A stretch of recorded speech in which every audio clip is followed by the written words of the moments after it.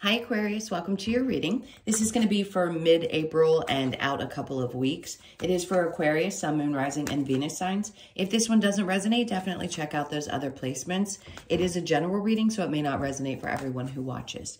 So we're going to get into your recent past, your current energy, and the near future, and then we'll take a look at what's going on with you and your person or whoever's on your mind. If you are returning, welcome back. If you are new, welcome. I hope you'll stay. I am available for personal readings. If you'd like one of those, the information's in the description box below or in the About section of my channel. All right, let's see what's going on with you guys. For some of you, it feels like somebody might have cut off communication or seems to be holding back with communication. Let's see. In the recent past, we have the Seven of Wands with the Devil. So there's some kind of internal battle here. You may feel a little bit on the defensive, especially up against people who are bringing things towards you that feel a little bit heavy or, in a sense, toxic. You could also feel like somebody's using you as a scapegoat at work.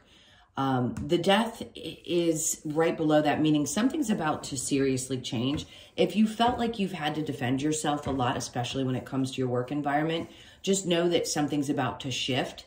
I just heard let someone hang themselves. So you're not going to have to do anything if you've been dealing with this in your work environment. Now, I'm not picking up relationship vibes from that. Doesn't mean that there isn't something going on there.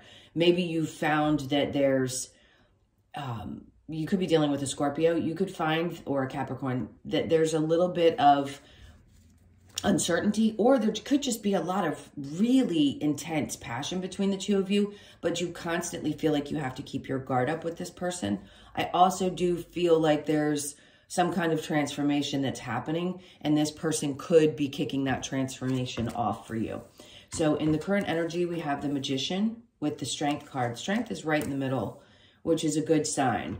So I just heard vision boards. Some of you could be really starting to clearly set your intentions, and there's this newfound feeling of, I have the strength to do this. I know I can.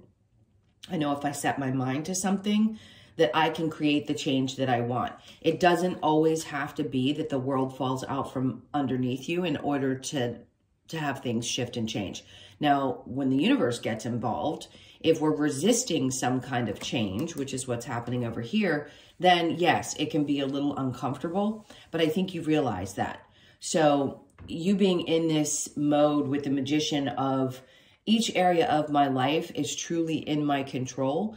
Sometimes things can be out of our control, but in this case, I'm going to say with the Strength card, you've got a good handle on it. So if there's courage that needs to be had or worked up in order to get through this, I see you doing that. I just see that I can spit these words out. I don't know what it is. I'm a little tongue-tied today. It just feels like you've got it together. All right. So in the near future, the Nine of Cups with the Nine of Pentacles, you're not going to let anything and anyone, including a work situation, create, I'm just seeing a wobbling. So you're not going to allow them to create a discomfort, an imbalance, anything in your life. So if these people had the idea with the Three of Pentacles in reverse that they have power over you in some way, they're sadly mistaken. The Nine of Cups with the Nine of Pentacles and then the Three of Pentacles. This is you standing in between things that I think other people are unhappy with, and they may be trying to blame you or project things onto you, and they just can't shake you and they don't like it. So just be aware of that energy. It's not going to happen to every single person, but I just feel like no matter what hasn't fulfilled you in the past, you let breeze by you now. It doesn't sit with you the way that it may have. You could have been dealing with somebody in the past that was also putting you in third-party situations. We've all been through it. It's something that pops up a lot in these readings. You could feel like you just couldn't get things together, or you couldn't find clarity around it, but it's not going to shake you. So your stability will always be there, and I think you know that, and that's why you don't let things get you too far off kilter. At least you won't for the next couple of months. So the Page of Wands in reverse. Let's see what this is about. The Ten of Cups. Again, this is a very strong energy of not focusing, not paying attention to, not giving energy to things that don't bring you happiness. If you've dealt with a lot of very immature energies in the past when it comes to relationships, or even if you had an ex that was like this, maybe you were married, some of you could have children, and you realize that this just wasn't going to go anywhere because this person wasn't evolving. I can see, and there you go. It's a perfect scenario. You saying, okay, I'm going to take the kid, or if you don't have any, myself and my dog, and I'm going to find happiness. I'm just not going to continue to let things shake me or create problems. And that kind of gave you a spark with the Fool. It's like, it puts you in a different type of energy. Like, you're just not afraid to take chances anymore. And maybe in the past, there might have been some fear and you're like, nope, I've mustered up in this current energy enough of this courage to go and take a chance, because I just can't hang on to these types of energies anymore. This is a lot of spiritual awakening stuff. And then the Four of Cups comes up right after that. So you wanting to take a leap of faith doesn't mean that you're going to accept anything less than everything that you desire, especially with emotional relationships. Doesn't matter who it's with, whether it's with a partner or somebody else.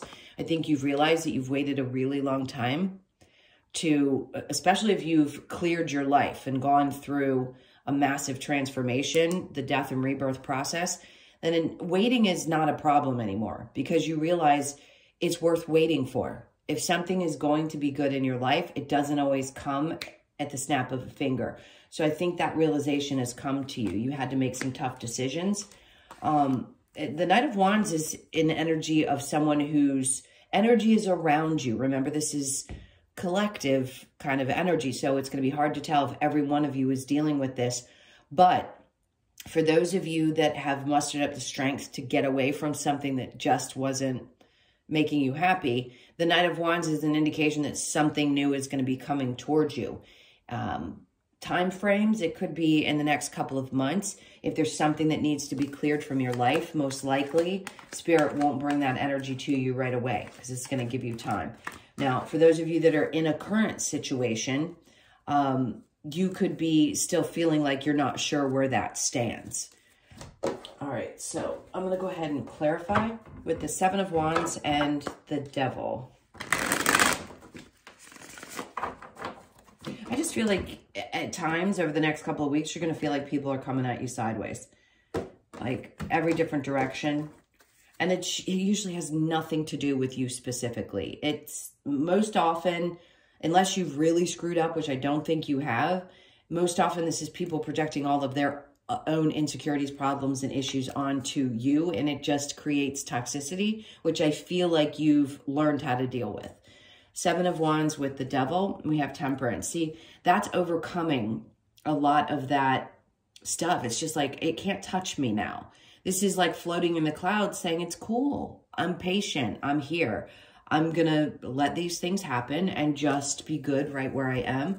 You could be dealing with Sagittarius as well. All right, so with the Devil and the Death card, we have the Five of Wands in reverse. This is about learning lessons when it's in the upright. Yes, it can be about fighting and drama, but you're just not about that. So you're not giving this the energy that these other people desire. I can see you just stepping back and going, no, I'm not playing that game again. I've been through that. The Magician, the Strength, we have the Nine of Pentacles. Here you go again. This is your energy. It's like, no, I'm just going to stand here with my bird on my hand and my pentacles at my feet. You guys can go ahead and create that chaos all around me. I'm just not having it. I'm not doing it. I'm over here, you know, making vision boards and manifesting and, you know, finding more strength for myself. So do as you will. The Leo energy there, and then we have, well, with the Strength card, and then the Tower in reverse, the Three of Swords.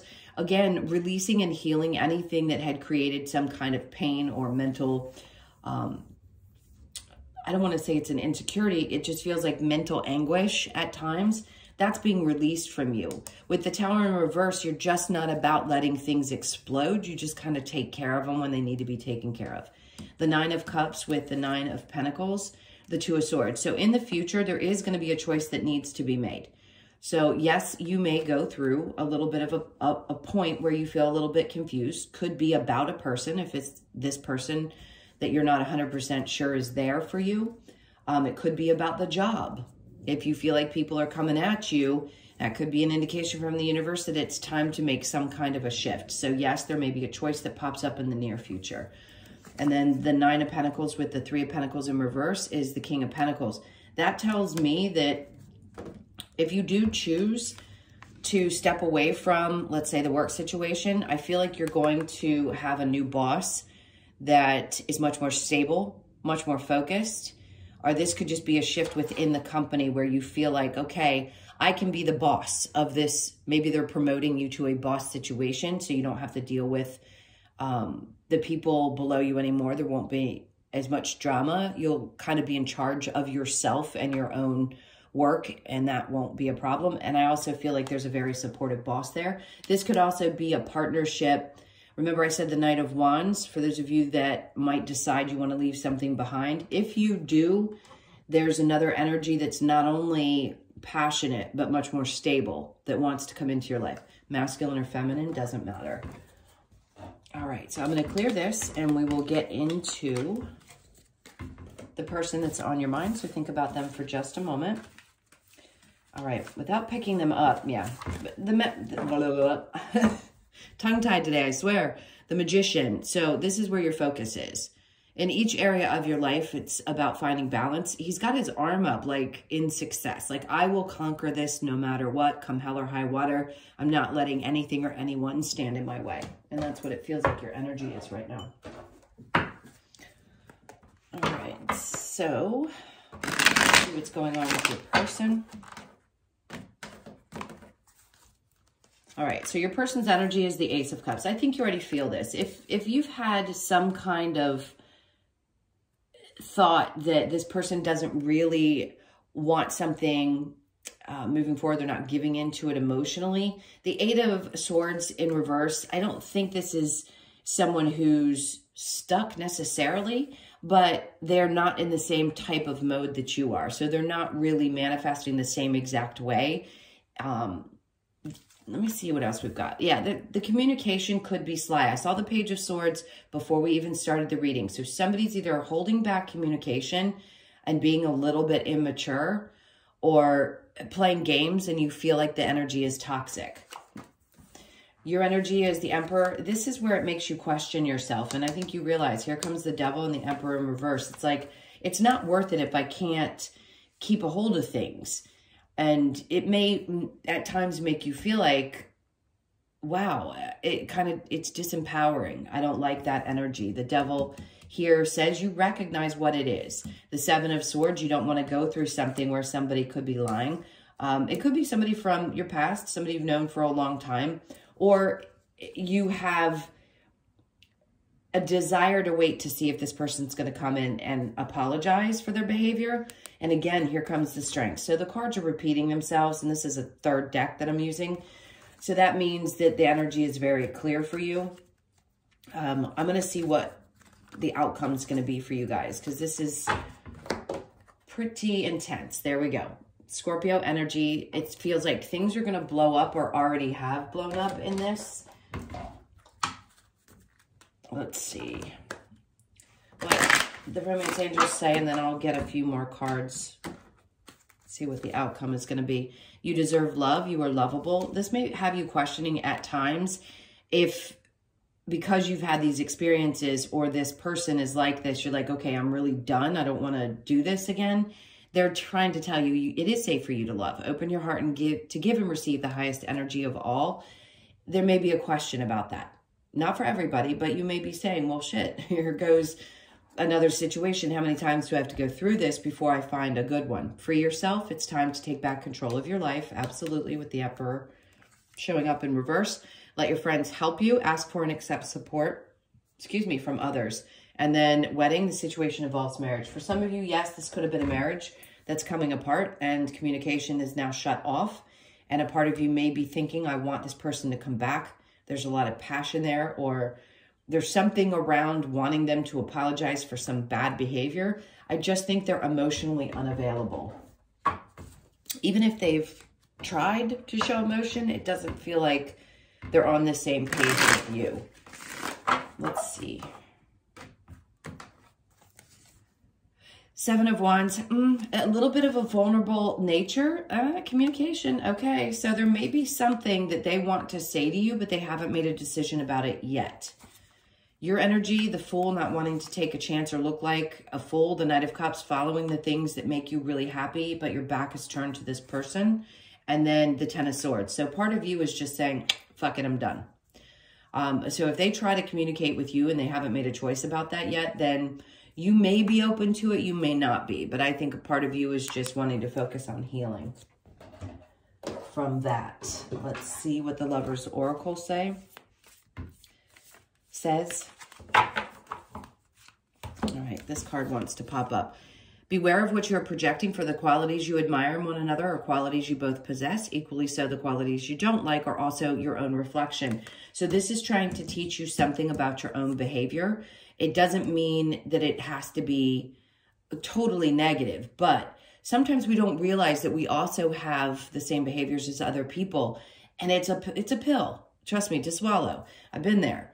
So sometimes we have to recognize that it really is that we do things just as much as somebody else does. It's just Spirit trying to show you. It's part of your evolving. It says, wait, don't rush into it. Allow nature to take its course.